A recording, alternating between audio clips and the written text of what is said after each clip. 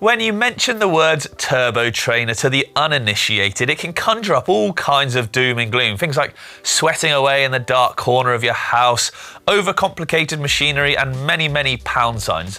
But that's not always the case.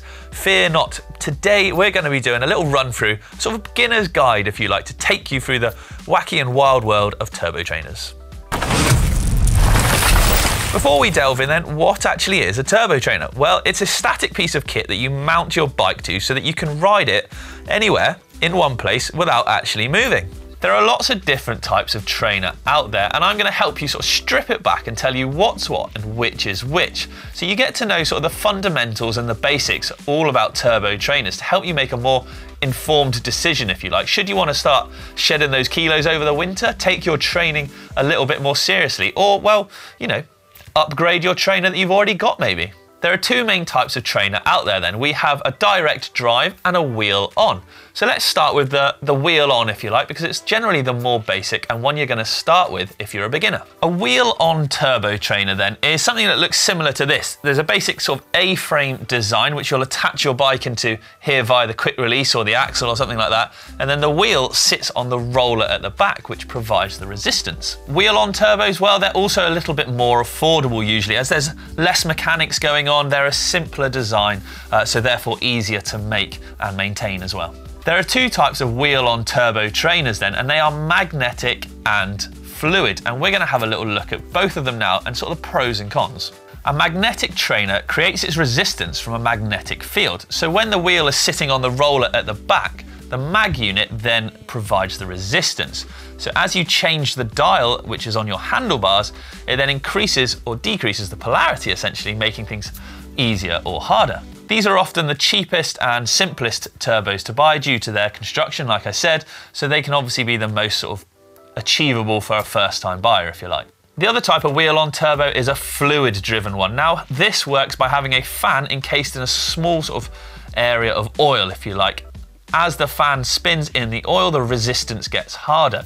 There's no way of adjusting these like a magnetic turbo, but they can be a little bit more popular than those because, well, they often are a little smoother to ride and quieter as well. The downside to these wheel-on turbos is, well, because the tyre presses against this roller at the back, you are going to wear through tyres pretty quickly. Just the way that the force goes through them, it wears them down, unfortunately. You can get turbo training specific tyres, but this can be a bit of a faff then, because you either need to have a wheel that you're going to use all the time for the turbo trainer, or you're going to spend a lot of your time changing tyres, which is no fun. So to summarise then, the wheel-on turbos are great for beginners and great for if you've got a bit of a tight space as well, because they fold up generally, so you can sort of bring them out when needed, whenever you feel like getting a good sweat on. Over a direct drive, which is what we're going to get to right now. So that's the simple option we've checked out. What about if you want something a little bit more reliable maybe? You're looking to get a bit more serious or make a thorough investment for the future and are going to get into it for the long haul.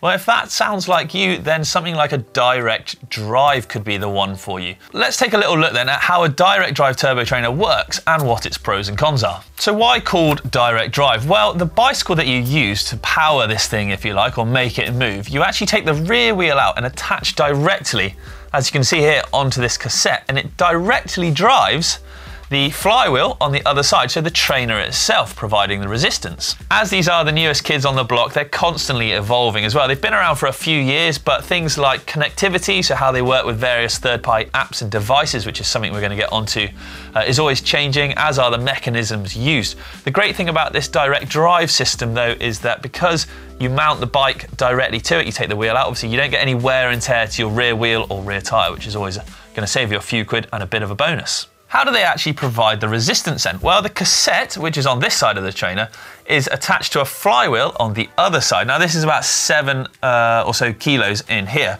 So when this thing gets going, it provides a more realistic feel. So it's difficult to get going, if you like, but once it's up to speed, it holds it much like you would on a real bike. If you do start training and start using power, well then these can handle a much higher power output and you don't have any issues of wheel slipping, which can be something that is a big issue on a wheel-on type trainer, especially when you are starting to use the numbers. But wait, they've got another ace up their sleeve, and that these are smart trainers. Whoa, what's a smart trainer, I hear you ask?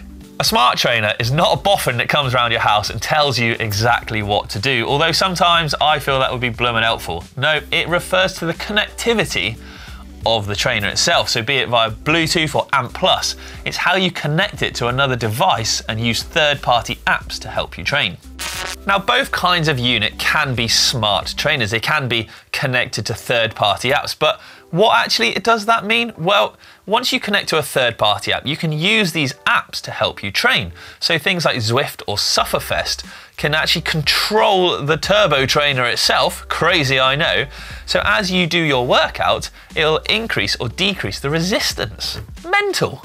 So, for example, if I hop on Zwift or Sufferfest, like I said, and I upload my training ride that I want to do, and it says, right, Rich, you got to do 20 minutes at 300 watts, then off I pop, and what the actual device will do will talk to the trainer and increase the resistance to exactly 300 watts, give or take.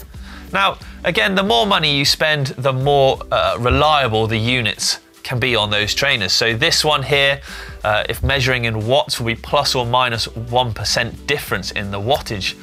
This one here can actually have a variant of about 3%, so not quite as accurate, but you do pay for what you get there. For most people then, a 3% variable on something like the more cheaper trainer isn't really going to make any odds to their training at all. But what is also worth saying is that these things, well, this will go up to 2,200 watts.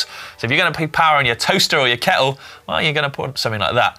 These ones here, 1,500 watt maximum power reading on it. So again, just a little thing worth thinking about. What's all this power going to cost you? Well, as a quick overview, a really basic wheel-on turbo trainer could go from anything from about 100 quid, or if you have a little shop around second-hand, possibly even cheaper.